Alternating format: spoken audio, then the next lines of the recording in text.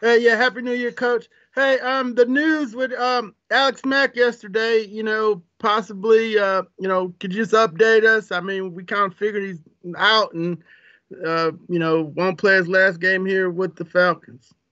Yeah, he's definitely out for the with the COVID issue. Obviously, he won't be in the building today, and obviously got to go through all the procedures and what's going on with the COVID stuff and everything that happens with that. He's on the COVID list. You know, um, we don't know what's going to happen as far as being the last game with the Falcons. Nobody knows that, but we'll get a chance to figure that out and get a chance to feel it all out as we go. A great opportunity again for Hennessy and for him to step up and to fill in that role, which he's had great leadership all year and how to do it. So we feel really confident with those guys and the ability to do those things.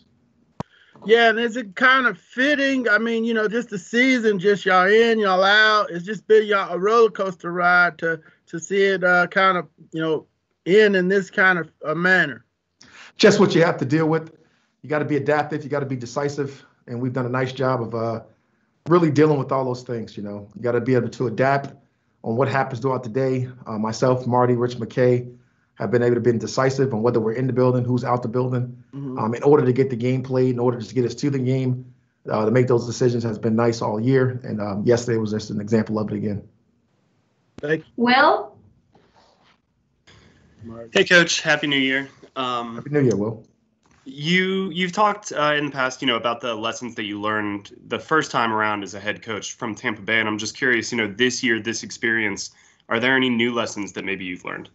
It was definitely, it's certainly been challenging, but certainly with the whole, COVID situation and the virtual meetings, the teams, the teamworks, the voiceovers, everything that's established with the plan and how you want to use things and how people learn better.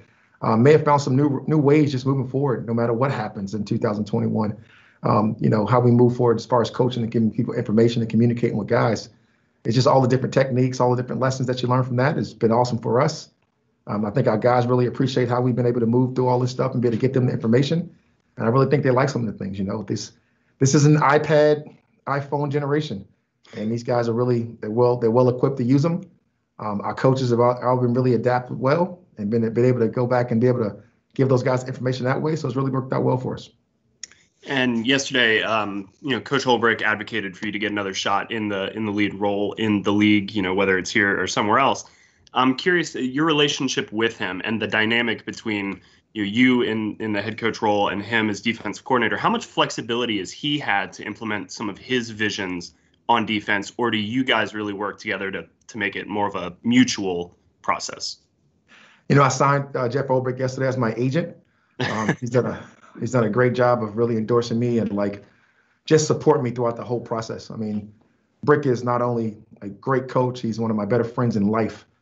Brick is one of the guys who can absolutely, put his stamp on whatever he's going to do.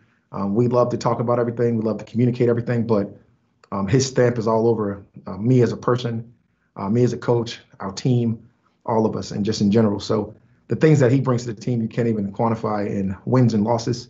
You can only quantify it about the guys and how they love and how much he invests into these guys and becoming their confident. Awesome. Thank you. Jason? Hey, Coach. Happy New Year as well.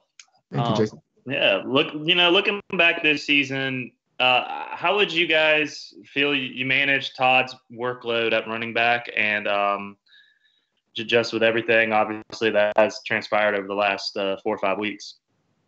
You're really talking about Todd and what he's transitioned to for us. And his role has been our backed up runner, our third down runner, our red zone runner.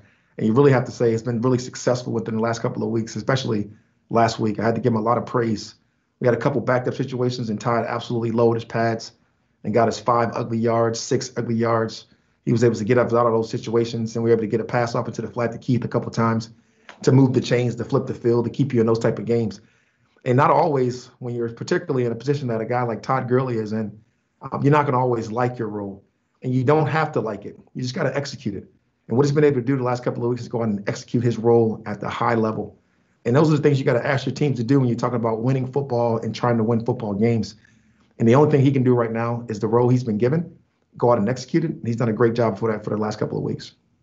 Do you think he still has the ability in the NFL to be a lead back like he was, previous years? I do notice, Jason, you never tell a great athlete what they can't do. You know, those guys' mindsets, their mentality, the way they approach the game is completely different than these normal humans that are like us that walk around every day. You know, those guys can do whatever they put their mind to. Those guys can go out there and execute whatever they need to get done when they need to get it done. And he certainly falls into that category. And he's a guy that can get whatever he needs to get done when he needs to do it. And I got a lot of faith in him that he can do it if he wants to. Dila, do you have any follow-ups? Yeah, Coach, just a little bit on the game there. Tale of two halves last time. You know, what do y'all have to do to try to, make sure y'all could, go with them for the whole distance here? And how well are they playing lately? And was that more Detroit last week, the 47-7? We talked about a D-led, this week. And we came out, we talked about the keys to winning this football game. Mm-hmm. And on offense, we talked about our third down finish coming out in the second half. Wasn't what it wanted to be. They were able to get stops on third down. Some of them were particularly too long, third and extra long, matter of fact.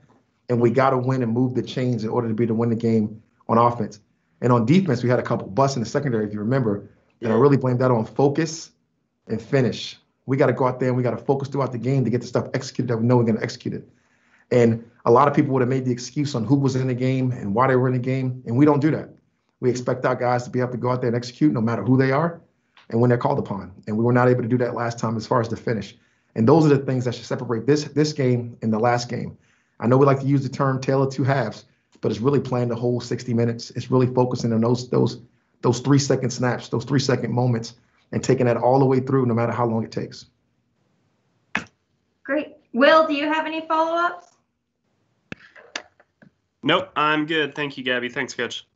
Jason? Oh, I'm good. okay. Thanks. Good. All right. Great. Thanks, everybody. Oh, Sarah. Hold on. Sarah Walsh from Sarah. Network. Sarah. Hey, Raheem, can you hear me? Yes, I can, Sarah. How you doing? Hey, hi, Raheem. Sorry about that. You were out the door, and then I reeled you back in for one last question. My you're right. there. I really I'm should have just curious. With this season, as weird as it's been in so many ways for so many people, and for your organization in many ways different from others with changes on the coach staff. The last game of the year is always a weird one, right? With change looming for players, for coaches, for everyone, especially when you know that there's nothing happening at the end of those quarters. So I'm just curious. I know you're a motivating guy. What's your kind of final message when you guys are in Tampa Sunday and this team goes out there to play its last 4 quarters? Sarah, for us, it's always a mentality. And when you get an opportunity to play this game, how fortunate we all are, you can't wait to go out there. No matter whether it's the first, whether it's the last, whether it's the last time we're all going to be together, you always know at the end of every single season, the next season is going to be different. So you shouldn't look at it any differently than you normally look at it. And when these guys go out there to play with each other, they play for each other. They play together with each other. They love it. This game is great to us. It has been great to us all. And we just got to look at it that way and go out there and play it with the mentality that we're going out there to play this game to win. And Sarah, I'm glad you did call me back because this may be the last press conference that we have this year in this format with you guys. And it gives me the ability to thank everybody on this call, how generous and how honest you guys have been all year, and how frank we've been with each other. And I really appreciate, the fair reporting and the fair everything that we've done together. And I appreciate you guys for that.